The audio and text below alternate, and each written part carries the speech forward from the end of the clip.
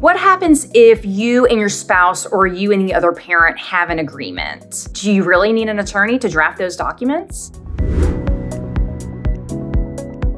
So you and your spouse or you and the other parent have an agreement for either conservatorship, custody, child support, or property division. What do? Do you draft it yourself, and do you take that risk of potentially messing it up? When you hire an attorney, you're hiring them for their expertise, whether that's with the judge, whether that's in the county that you live in, or just the language in the order. You have to remember that these orders and the divorce decrees are contracts. And if a contract is not well written, then it's unenforceable. I've seen too many times where parties are confident and they do their own drafting, but yet years later, they come back and they realize that they didn't do it correctly. And now they're really wishing that they spent the money to get it done right the first time, because now they have a mess to clean up. An attorney is going to give you pros and cons as to what you're trying to achieve in your decree. Whether that's not enforceable, whether it's too general or too vague, or maybe it's way too specific, or maybe it's just not well written. So the short answer is yes, you definitely need an attorney even if you have an agreement, because you want to make sure that your divorce decree or your order, if it's a child conservatorship case, is well drafted and enforceable in the future, in case there's not an agreement.